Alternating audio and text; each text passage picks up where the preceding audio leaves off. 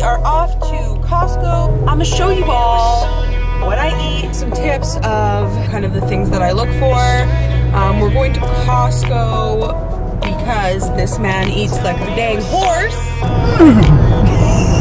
And I might also show you guys a little bit of my meal prep as well. I eat lots of food, lots of fun.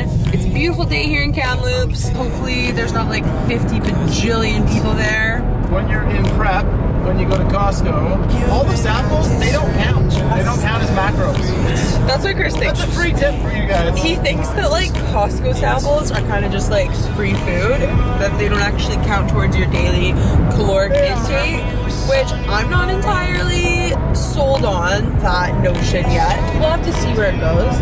Yeah, so we'll catch up with you guys at Costco.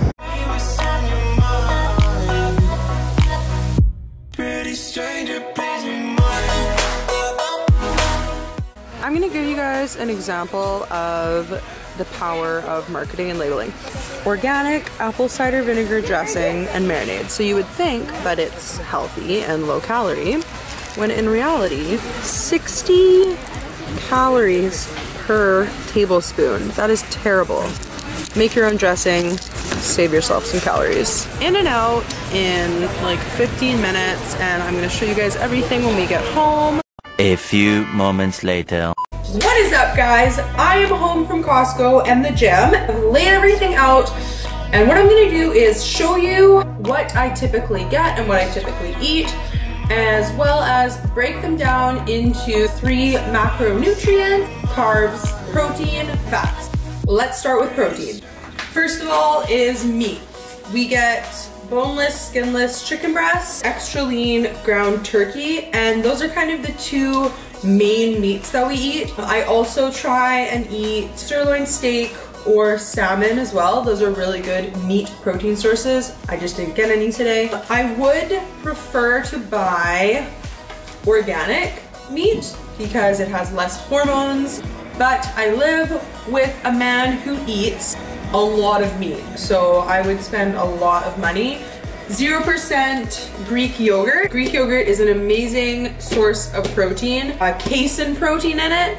So casein protein is a slower digesting protein that'll help keep you fuller for longer, which we all love. Next up for protein, I got egg whites. Super high source of protein, and they also contain 0 fat and 0 carbs. Talking about Quattro, so 4 protein blend, whey, casein, milk, and egg. It's lactose free, it's gluten free, it is certified kosher, and it is certified nut free. This is the cleanest protein that I've ever had. It does not give me bloat or gas like it does with a lot of other protein, and the casein factor makes it amazing for baking. So those are where I get most of my protein from.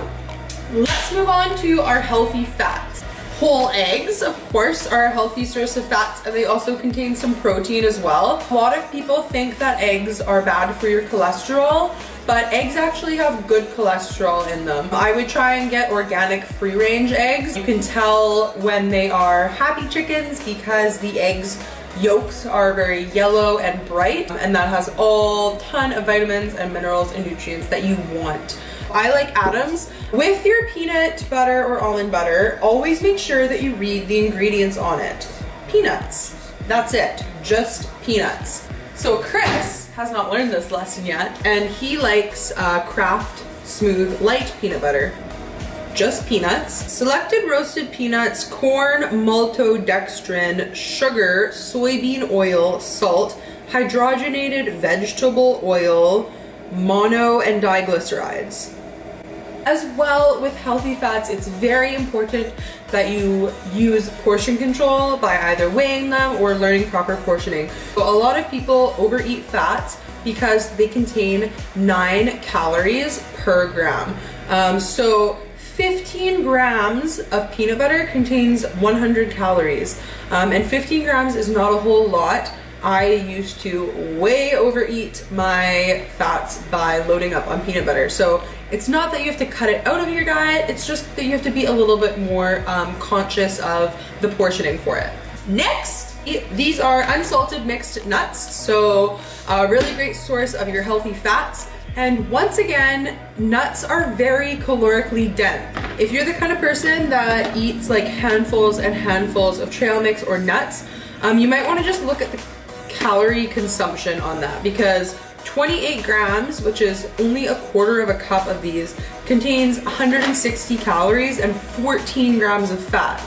So that's about one serving, but a lot of people, you can eat a lot of nuts and easily blow your fats without even knowing it.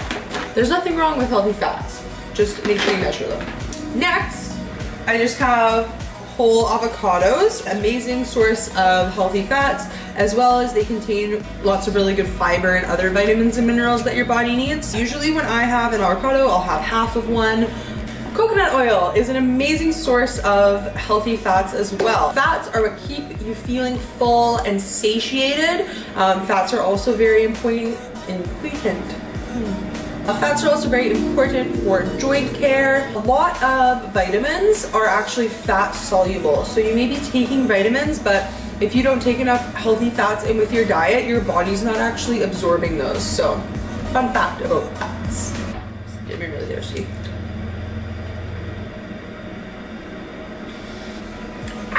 Okay, moving on to carbs. Carbs have gotten a huge bad rap. Basically, carbs are our body's primary source of energy. I don't think that there's anything wrong with having a healthy balance of carbs in your diet. You have to find what is sustainable and maintainable for you in the long run. For me, I weight train a lot. In order for me to build and maintain muscle, I need a lot of energy, and that comes from carbs. When I am dieting, I do lower my carbohydrate intake, but I will never completely eliminate carbs from my diet. What are carbs? Some of my favorite carbs are brown rice. I eat white rice too. The only difference between brown rice and white rice is that brown rice has an outer casing on it, and this is where there's a lot of vitamins and minerals, and this also makes brown rice slower digesting. So white rice is a very fast digesting carb because there is no outer shell on it. And so what that means is our bodies process it a lot faster, and we may have a bit of an insulin spike when you eat white rice because it's fast digesting carb. It goes right into your bloodstream. I prefer brown rice because I find that it keeps me fuller for longer. If I eat white rice, it's usually around my workouts just because I do want those carbs to go right to my muscles and restore my glycogen right away. So I stick to brown rice, but you can also have white rice. There's nothing wrong with that. One of my favorite carb sources as of lately are yams. So yams are a complex carb, so they're also slow digesting. Yams contain a ton of vitamins and minerals for your body. I love peanut butter on yams. You should really do it. Another great source of carbs is oatmeal. You can use steel cut oats, you can use oat flakes, you can use whatever kind of oats you want. Oats are a really great source of carbs, and they're also very slow digesting, so they're a very voluminous food. You feel fuller for longer, really good sustained energy, and they also are really great for your heart health and help to reduce that bad cholesterol in your body. So eat your oatmeal, fam. So bread is a carb source. I don't eat a lot of bread in my diet just because I just don't. I like other carb sources more, but Chris likes eating bread, and there's nothing wrong with that. A lot of bread nowadays, as long as you read the ingredients and make sure that it contains like a lot of sprouted grains, are really good. It can actually contain pretty high amount of protein and really good fiber, but just always read your ingredients, of course. This is Silver Hills Sprouted Power, and it's loaded with 16 seeds and grains to fuel active days with a lot of fiber, which is really good too. Cereal! I freaking love cereal. Can I just say that right now? Like, I could eat an entire box of cereal in one sitting. But with that being said, cereal is very high in carbs. So 3/4 of a cup of this contains 110 calories and 23 grams of carbs. And I don't know about you guys, but like 3/4 of a cup of cereal is not very much. So Chris likes to use this because he has a lot more carbs to work with than I do, being a giant human being. If cereal or any kind of food, if you have problems overeating it, the easiest thing to do is just not to buy it and not have it in your house. If you love cereal and you're not willing to cut that out of your diet, you don't have to. You should just be aware of the nutrition of it and practice portion control when you use it. Kodiak power cake mix. So I make waffles and pancakes with this and Quattro. Per 53 cups, it's 14 grams of protein and 30 grams of carbs, which is really good. Other sources of carbs are fruit. So bananas and apples do contain carbs, but they're still good for you. There's nothing wrong with them. Lots of vitamins and minerals in bananas and apples. If you're looking for a lower carb fruit option, eat your berries. So blueberries, got raspberries and strawberries. Frozen berries are also a great source of carbs, and berries have a ton of antioxidants in them, and they are lower carb than bananas or apples or mangoes or stuff like that. Vegetables are really important because they are high volume. They'll help keep you feeling fuller for longer. They also contain a ton of vitamins and minerals as well as fiber, and everyone needs fiber in their diet to keep everything flowing all good. So I got some spring mix here, I got some bell peppers, I got some cucumber, some cauliflower, and some broccoli. Just for you, Marcus. This broccoli is just for you. Just kidding, I actually freaking love broccoli. The other thing is, don't be afraid to enjoy yourself every once in a while. Don't restrict or deprive yourself, because then you are more likely to overeat those foods later on, or maybe struggle with binge eating or disordered eating in some sort. Eat good food.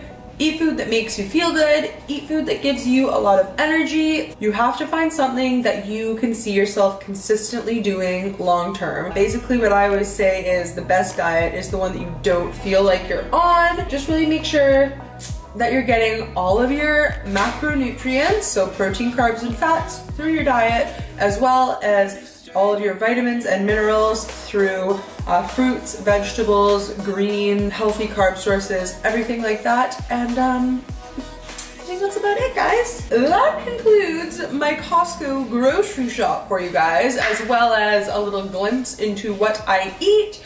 I would really appreciate it if you would hit that like button, if you would hit that subscribe button, and if you would leave me a comment. As well, you can also press the little bell button and it will send you a notification of when I upload new videos. So I got a ton of stuff coming out for you guys soon, and I'm more than excited to share my life with you. Keep fit and have fun. That's all I gotta say to you.